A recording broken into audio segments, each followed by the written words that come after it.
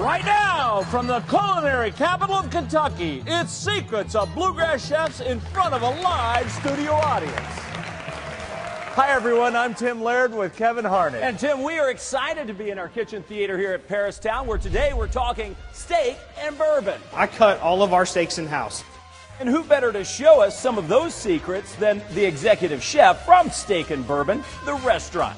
We're making ribeye and potatoes au gratin and beefed up pan pies. It's all ahead on Secrets of Bluegrass Chefs. Hi, everybody, and welcome back to Secrets of Bluegrass Chefs. I'm Kevin Harnett. We're here at Paristown. We welcome you in for the show today. I'm alongside my broadcast partner, Tim Laird. This is going to be a lot of fun. I'll tell you what, and coming up is three of my most favorite things: steak, bourbon, and some great cooking secrets from Zack Wolf from Steak and Bourbon. Nice. Zack runs the kitchen at Steak and Bourbon, which is located in Louisville's Westport Village. We don't have to tell you about their specialties. They're all in the name. And Tim, you'll find plenty of other culinary treasures at Steak and Bourbon, from shrimp cocktails to crab cakes and pan pies. We're about to see those made before our eyes today. All right, it's time to get cooking, so let's bring on Zack Wolf from Steak and Bourbon. Here he is. Hello, Zack. Good to see you, brother. Good Great to see you. seeing We you. were just in your place not long ago. I had my nephew and his saw you guys fiance. in It there. was beautiful and delicious. Every time I seem to get more and more impressed with what's going on there. Thank you. Yeah, we take great pride in what we do. We've actually, the business has been incredible. Since everything went down with the pandemic, and now that we've reopened, everything has been fantastic. It's a beautiful place, I'll tell you what. And the bar is great. I mean, everything about it. And the sides are phenomenal. I mean, the steak and bourbon are the stars. But I'll tell you what, your sides are incredible. Yeah, you got to have a good side to go with that steak, right? Oh. You can have the best steak in the world, but if the side doesn't match the quality of the steak, what are you doing? And I'll tell you one secret. We're not going to show it today, but I'll tell you what, when you go there, one side that I love is the corn brulee. Yeah. It's not a corn pudding, it's a brulee. Yes. Right. Where it has that nice brown sugar topping, crisp. I take cream corn to a whole nother level. It's Exactly delicious. what it is. Yeah. Yes. Awesome. All right, well, we start with the hand pies today. Yep. So first thing first, I just want to get my pan good and hot because we're actually going to start to kind of caramelize these onions. And I'm going to start with beef fat. So a lot of restaurants will use olive oil or vegetable oil. We use beef fat. Because Beef fat. Beef fat. Right. Makes sense for That's steak what, and we're a bourbon. steakhouse, so and we actually go through a lot of beef fat there. We actually in the hand pie dough itself, instead of using butter, like most people make pie dough, they use butter. We use beef fat. Secret revealed right now. So we're just going to get that in there and get that kind of melted up. And then I'm going to start by caramelizing some of these really, really good white onions here. So while that's kind of caramelizing down, I'm going to start working on the hand pie dough over here. Okay. And the thing with this, like I said, it's just a regular pie dough, except we take it to our level and we use beef fat. Same basic recipe: salt, flour, a little bit of sugar, a little bit of half and half, beef fat, and we just mix it together and knead it together until it creates this wonderful dough. And then how we do it, we'll take an empanada press and put that dough in the mix here. Press that down, and then just give this a really good press. Boy, I'll tell you what, that builds up the arms. Look at Right. Chef Zack. I'm telling you that. Heck with those weights. We'll just do the press. The empanada press all day. Empanada press. I say, once you start doing this, we do probably 350 to 400 of these a week. So yeah, give that it's, to the it's, new it's guy, a lot of right? work. Yeah, exactly, exactly. Look at that, perfect. Nice. Dine Company has these available too. If you want your own, it's where you can. That's where you can go to get your next one. Yeah, so we use Dine Company a lot. For the restaurants, they supply our glassware. All of our plateware is purchased through Dine. That's a great local store as well. And it's great for home use too. Exactly. I mean, you can cook like the professionals with all the professional equipment you can get at Dine Co. So that's what I love about them. I'm like a kid in a candy store when I go there. Oh, I want one of these, want one of these. So I'm going to go ahead and add in this beef here. And again, we're just going to kind of cook this in. And it's going to pick up all those flavors of the onion and the Exactly. beef fat that's in there already. So you're going to have a really nice Yeah, so we're just layering flavors. That's what I'm all about, just layering those flavors up. And it is shaved so thin that it's not going to take long to cook. Exactly. And something too, you're only looking to kind of just caramelize and kind of brown this up because it's going to get baked again inside of the empanada. All right, so this is the mixture that's going to go into the hand pie. Is there anything else that has to be Yes. cooked? So What else do we have? So in this mix, we're actually going to add in a little bit of Gouda Mornay. So we make our own Mornay sauce, and that's just a classic mother sauce. Starts with milk, onions, and then we add in a little bit of Parmesan cheese and a little bit of smoked Gouda. Okay. So in this mixture, we're going to add in this Mornay sauce. All right. And then on top of that Mornay sauce, we're going to add in some more Jack cheese. Okay. Ooh, gives it that nice creaminess. Exactly, yeah. Nice. Love that. And then, of course, you know, salt and pepper. I like the way they measure all these chefs, you know? It's like, we're just going to do this and that. So, and then once this is all good and mixed up, we're going to put this in a mixing bowl, and we're actually going to put this in the refrigerator and let this come down till it's nice and cold. Okay. Because if it's too hot, when you go to bake the hand pies, it's actually all going to leach out, right? You don't want that.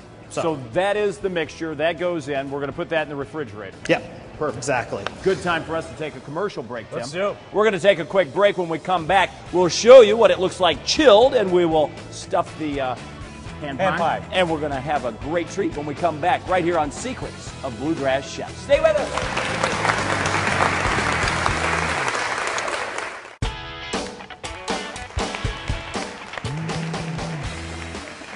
Hi, everybody, and welcome back to Secrets of Bluegrass Chefs. We are here at Paristown. We're cooking with Chef Zack Wolf over at Steak and Bourbon. And as we went to commercial break, we had the mixture of what we were putting in the refrigerator to stuff our hand pies with, and this looks amazing. We're just going to take a little bit of this hand pie mix, and we're going to put it right here in the center.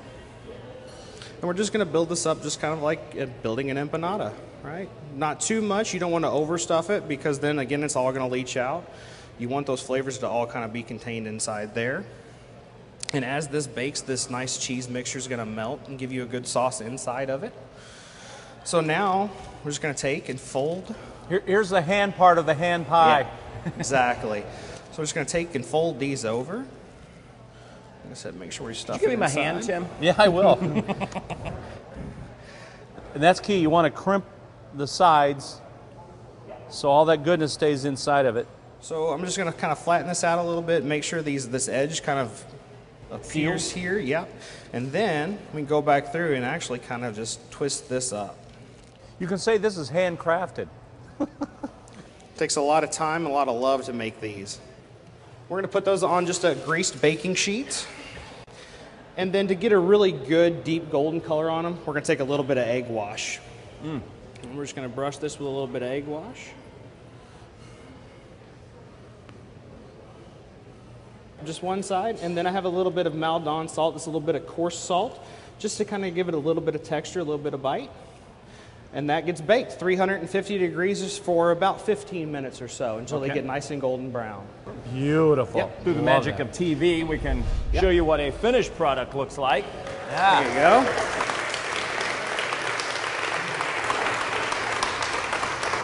You know what they call that? GBD, golden brown delicious. Look at that, how good that looks. It looks amazing. Yeah. So for here, we're just going to plate it. Oh, these are nice and warm still. So we serve this with, it's a mint chimichurri. We use fresh herbs. It's mint, parsley, basil. We grind that down with a little bit of lime juice, salt and pepper, and some jalapeno to kind of give it a good bite. And then we also make a red pepper sour cream to go with it. And we take whole red peppers, roast them until they're nice and dark. Seal them up, peel them, and then mix them with sour cream, a little bit of onion powder, and garlic powder. Wow. Beautiful. Yeah. And there you have it. There you have the it. hand pies from Steak and Bourbon. They look delicious. The good part is we're not finished sharing the secrets, Tim. No, I think we got a big steak coming up. We can't wait to learn the secrets on that. Zack Wolf from Steak and Bourbon sharing them when we come back on Secrets of Bluegrass Chefs. Stay with us.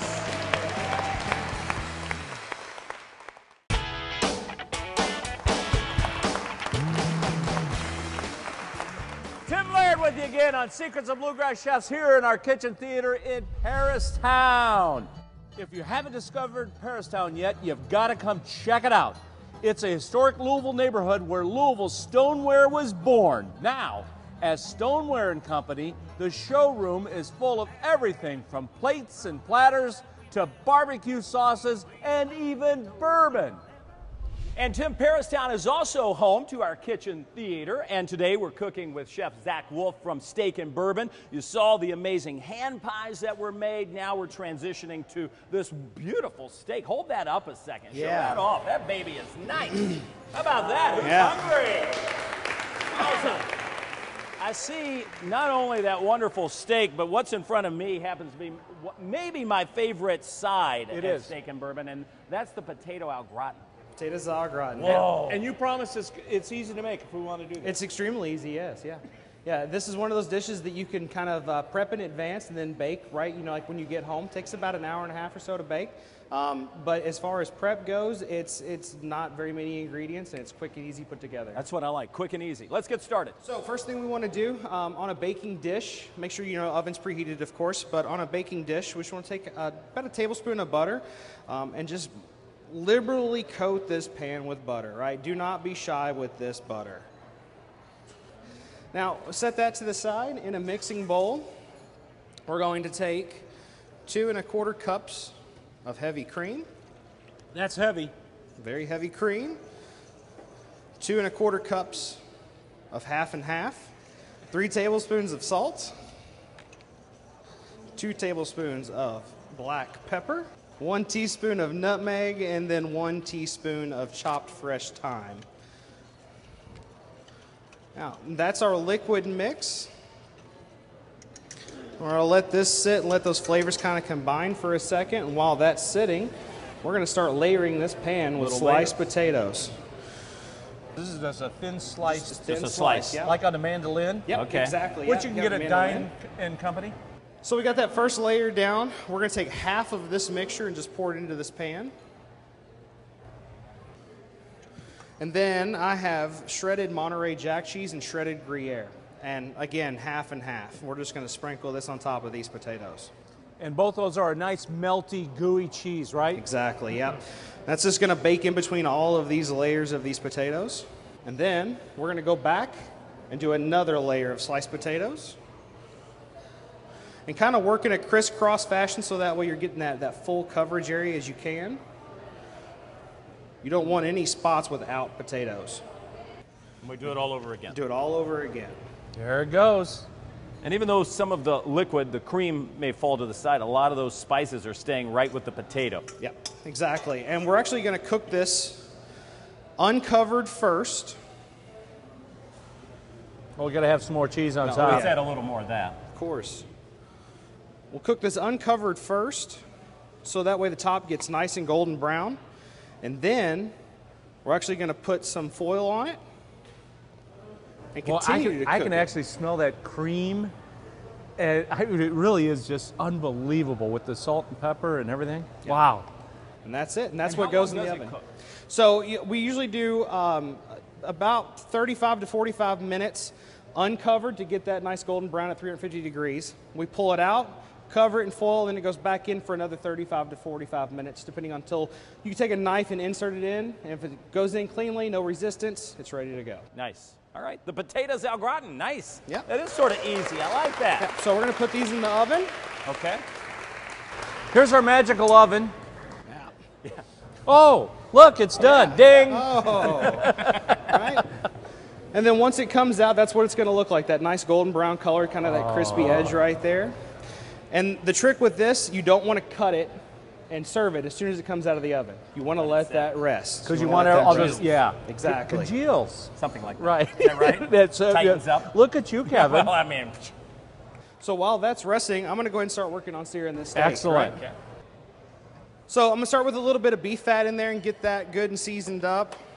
And then we have our own steak seasoning. We've come up with this over time.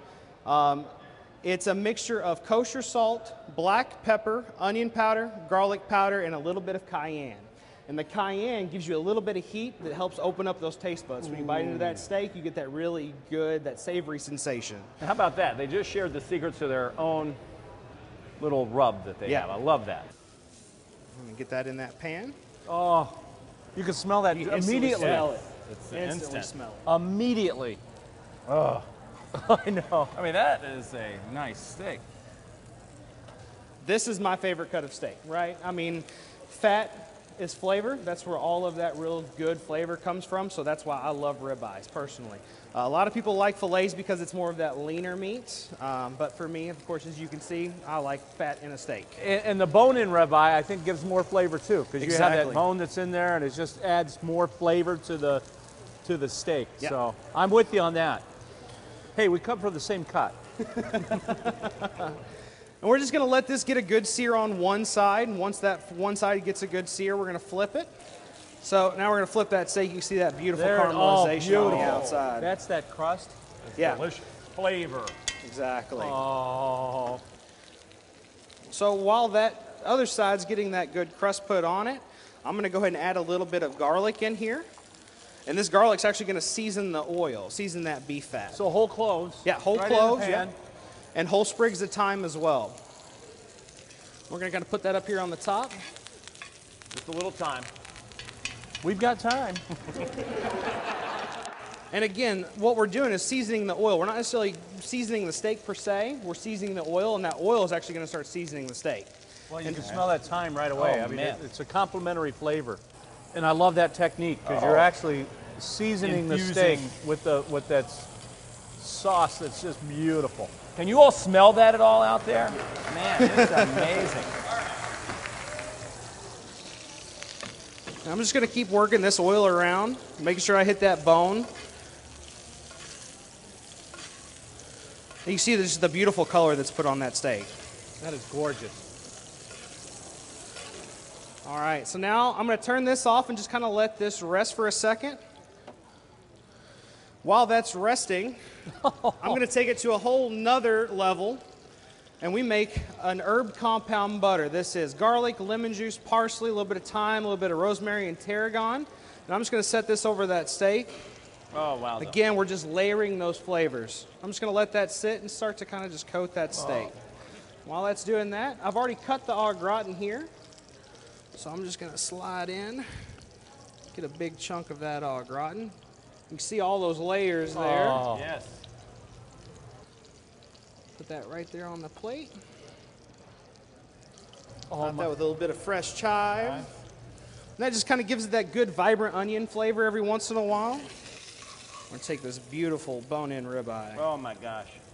God, that's gorgeous. Tim, I have no idea what you're going to eat. There we are.